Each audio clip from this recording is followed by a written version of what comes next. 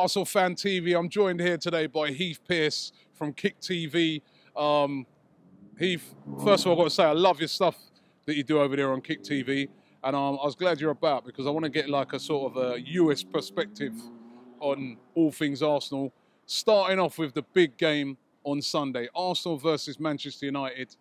You know what? It's a bit of a strange one because normally in years gone by, it was the biggest game. Right. And I know you used to play football in Europe as well as playing in the US, but it used to be the UK's #1 game. This season with United not doing that great, it's still a massive game, but not the #1 game. What have you made of, or what have you made of Man United so far and Arsenal this season? Well, Man United has been a little bit disappointing, obviously, because you want. Let me backtrack. First, I like the season, how it's gone so far. I like that it's something new, something fresh. In the U.S., we're so used to the Big Four, just always battling it out, and to have a Leicester City in the conversation, it just changes the dynamic a little bit. Yeah. Add that to a Man United that's struggling. They're in 5th right now. There's still some points out. Maybe they can get into a little bit of a battle with City, who I think is fallen out of the title race. But it's a massive game, and they have different reasons for it, right? Man United need to keep trying to pull up to get to a Champions League spot, and then you have Arsenal, who are fighting for a title. And I think that this is maybe their game of the season, their match of the season. They do have the North London derby coming up as well, which will be massive. But I think, I like where Arsenal's at right now. I like where Man United's at. When we're going to Man United, we can get a result there.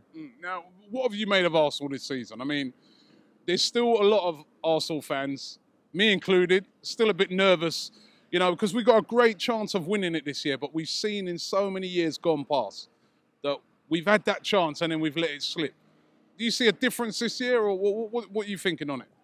I'm just as nervous as you are, man. I mean, as an Arsenal fan, like you said, we've seen it all in the past, and it seems like we've had so many chances this year where teams slip up, and an Arsenal who is as strong and as deep as they are can run away with the title, and they just didn't do it yet. But now they're still in the conversation. They're still in the picture.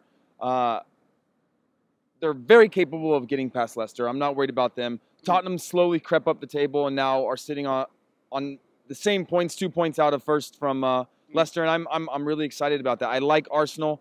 I think that the effort was there the other night in the Champions League. They lost to Barcelona. I don't think that'll hurt their confidence at all because it is Barcelona at the end of the day. I was going to ask you that. That was going to be like the next question because, you know, sort of the only English club to lose this week. All right, we weren't playing Michelin like United yesterday, but, you know, it's still a loss. Do you think that would affect their confidence, or do you think that they're like, you know what, it's one of them games you write off because they're such a good team, Barcelona?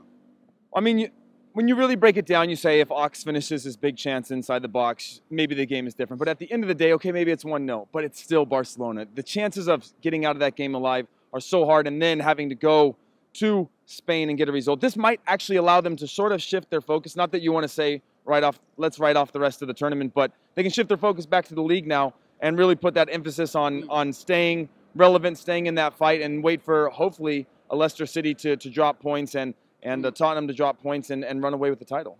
And you know what? There's a lot of pressure, I feel, on Arsenal going into that game at the weekend because a lot of people are looking at it. Number one, United have having a bad season. But number two, at the moment, they've got something that we've had to go through a lot this season, and that's a lot of injuries. I mean, they are missing a lot of key players. Rooney's not going to be playing. Martial's going to be doubtful because he pulled up with an injury just before the game last night. They're missing a lot of key players. So I was even reading a lot of comments on my Twitter feed today, and like fans are like, listen, if we don't win that.